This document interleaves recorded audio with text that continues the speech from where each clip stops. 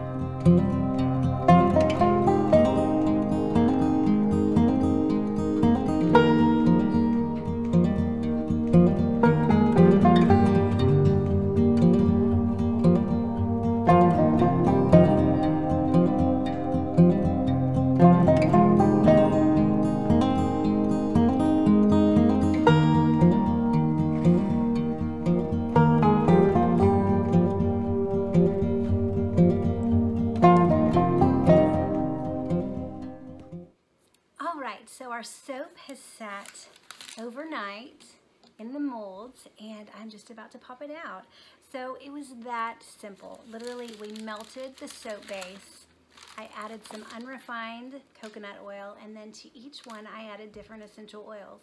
So why do we do this? Well, it's pretty economical actually to make your own, but the main reason we do this is I really do not want toxins and chemicals in my family's body or used on my family's body.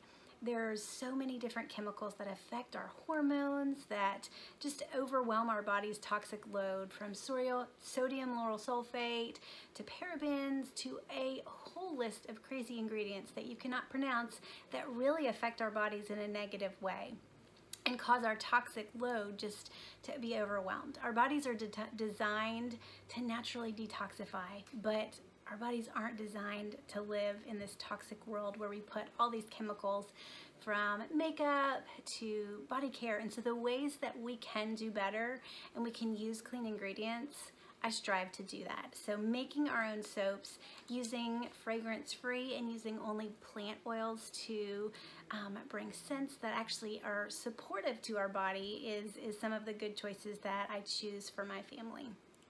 So look how simple this popped out, and it's these perfect little soaps. So my boys use these all the time.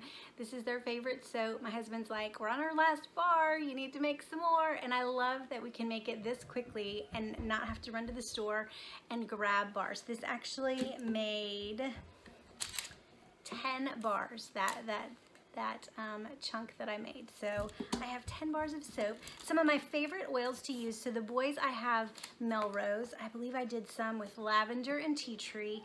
Lang Lang and lavender is such a favorite of mine, as well as Sacred Mountain, that blend of essential oils.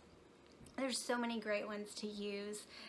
If you have a favorite, feel free to list your favorite scent and aroma that you use from essential oils in your homemade soaps or lotions.